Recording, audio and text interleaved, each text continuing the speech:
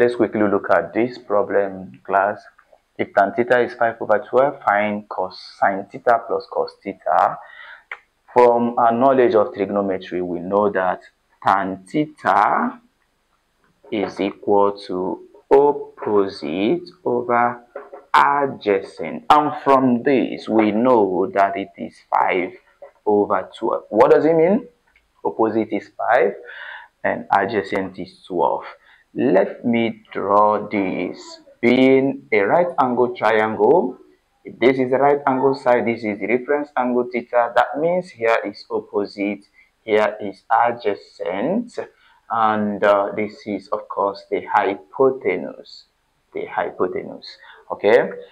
If from this it means that opposite is 5, it means that adjacent is 12. What is the hypotenuse? Pythagoras theorem, we know that the square of the hypotenuse is equal to the square of the opposite. Let me use P as the opposite plus the square of the adjacent.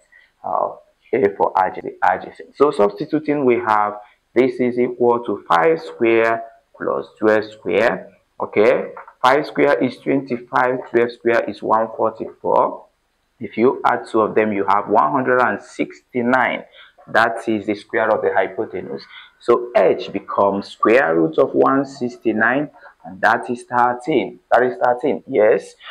Alright. Why did we need to find this hypotenuse? Because we know that sine theta, which we need here, is equal to opposite over hypotenuse.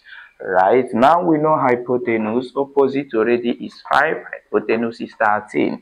Again, we know that cos theta is adjacent over hypotenuse. Adjacent already is 12, hypotenuse is 13, 12 over 13.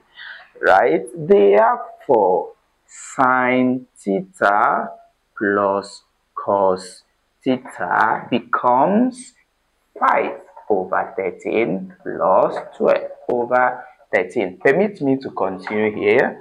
Alright, addition of fractions, and these are fractions with common denominator. The common denominator is 13, and then we add the numerator, 5 plus 12. 5 plus 12 will give us 17 all over 13. This is an improper fraction. If we change it to mixed fraction, it will give us 1 whole number 4 over 13. And this is our final answer. Thank you for watching. Please do well to subscribe to our channel, like, comment, and share. Please